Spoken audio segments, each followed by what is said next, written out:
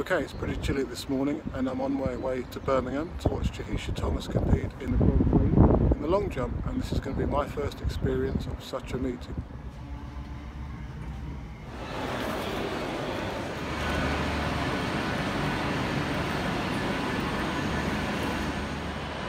Right, getting on the train to Birmingham. Just realised that in the field today we're going to see Ivana Spanovic and Juan Miguel Echevarria, so it's going to be a great competition. The competition took place at the Arena Birmingham, where the previous week Jahisha had qualified for the European Indoor Championships in Glasgow by coming second. There were 7 athletes in the field and Spanovic was the only overseas entrant. It was also my first experience of such a meeting, and I was lucky enough to be able to coach from very close to the action. Last weekend, Jahisha Thomas. In competitions, I much prefer to watch with my own eyes rather than through the camera lens when filming athletes that I'm coaching.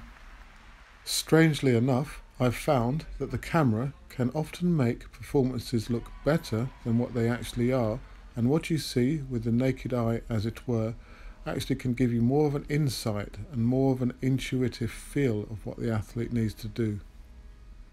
Having said that, I did take the time to film Ivana Spanovic jumping for future analysis, and you can see that she gets a superb range of motion throughout her hitch kick.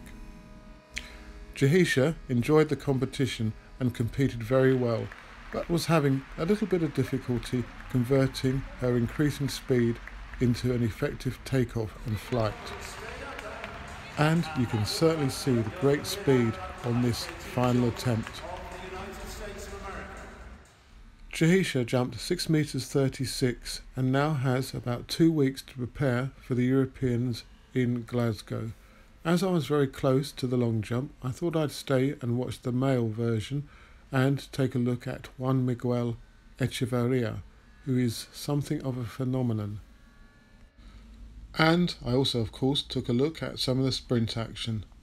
Look out for some future videos that feature Spanovic and Echevarria, and we'll take a look and see as to whether or not we can actually learn from the techniques of these top athletes.